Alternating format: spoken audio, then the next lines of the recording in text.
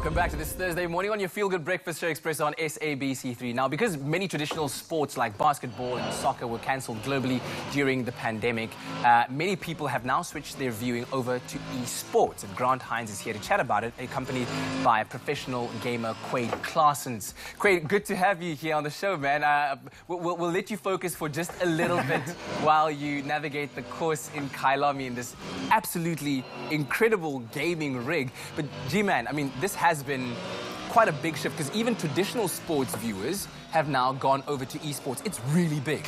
It was one of the things that I actually was really unexpected by, but pleasantly, with the whole lockdown thing. Everybody's been staying at home, but people are still hungry to watch sport. You know, we're all passionate about the sports that we love.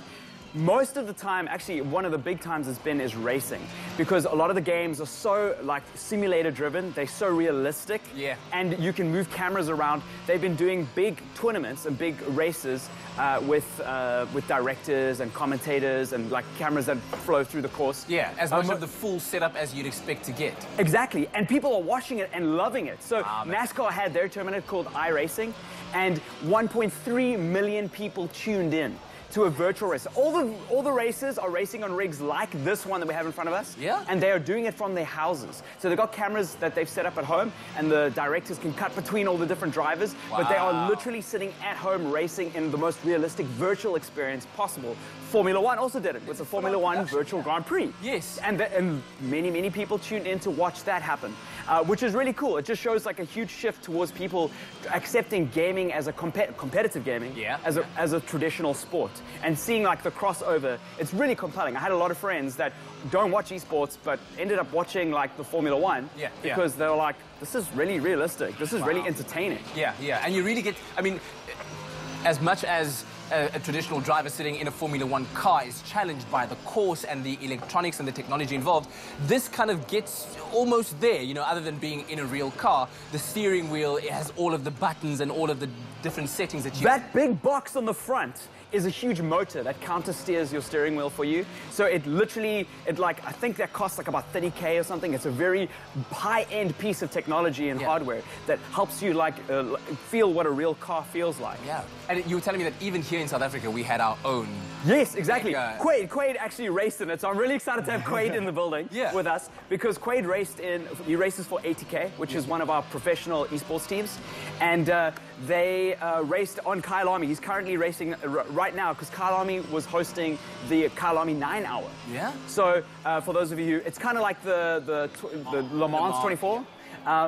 And it's happening like in game like this. So you can, local players were also able to do this, and people watched it on YouTube and on Twitch. So they took part in this virtual experience. Well, let me talk to Quayde for a little bit, see if he can focus while turning the most wicked corners. The life of a professional gamer, Quayde, what's that like? It's very interesting, I have to say. I've never done it before. It's my first time ever being under a professional sponsorship and all that. So it's been really just amazing. It's exciting. So many experiences that I got to do because of this. Yeah. And it's just, it's fantastic. When people think of professional sportsmen and even professional race car drivers, right, there's this entire regimen that they need to go through, whether it be training and nutrition and putting in hours and hours on the track practicing. How do you relate to that? Because, I mean, you've got to be spending a lot of time in this console or in this kind of setup at home, preparing yourself for these big tournaments so that you can perform at your best level there. Yeah, well, I do work during the day, so I only get a short amount of time after work to practice. Yeah. But I do practice every night, learning the tracks, setting up the car, because there's a whole bunch of setups you got to get right for your car to handle and be more comfortable with it around the track. Yeah. Because it's a virtual simulator, like tuning your car, like you do in real life, you have to tune your car physically, like in the pits or whatever. You can do that in the game. Tune your suspension, choose your tires, all that kind of stuff. Exactly.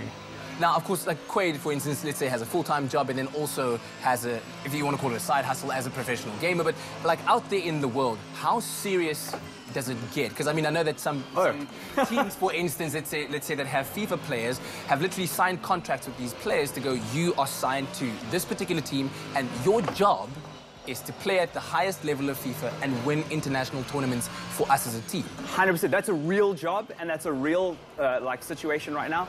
There are people, especially internationally, there are huge tournaments with massive prize pools. And when there are big prize pools like that overseas, the competition gets a lot more challenging. Intense, yeah. So the teams that are recruiting, so there are big teams like Cloud9. In fact, we've got some South African players that ATK recruited for Cloud9 that are playing in a Counter-Strike team who are getting paid full-time to compete in those tournaments. Wow, just like man. you would in any traditional sport. Exactly. Because competitive sports and esports are essentially spiritually the same.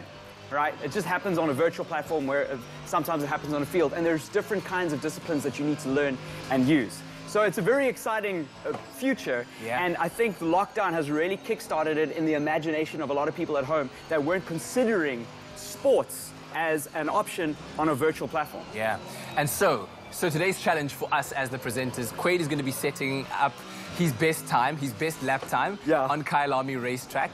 And throughout the day, throughout the morning, we will be trying to beat that time. So we'll be sanitizing the station after each competitor has taken a turn. And by the end, we'll see whether we can actually beat his time. What do you think are the chances of that? Yo, I'm going to beat you, Quayde. I'm going to get recruited. Well, you're going to have to try very hard. I've been to Kyalami for Comic-Con, but I haven't raced on that track. Very, very different experience. All right, Quayde's getting along very, very nicely right now. As you can see, if you can see on the screen, there's like a green car in front of him. That's his best lap. So we're going to be trying to beat that at some point throughout the day or throughout the morning. I'm not sure whether we can actually do it. But anyway, let us know what some of your favorite games are that you are enjoying seeing in the esports arena. I mean, it takes immersive gameplay to a whole new level, and we're going to be continuing playing and fine-tuning our driving skills all throughout the morning's show.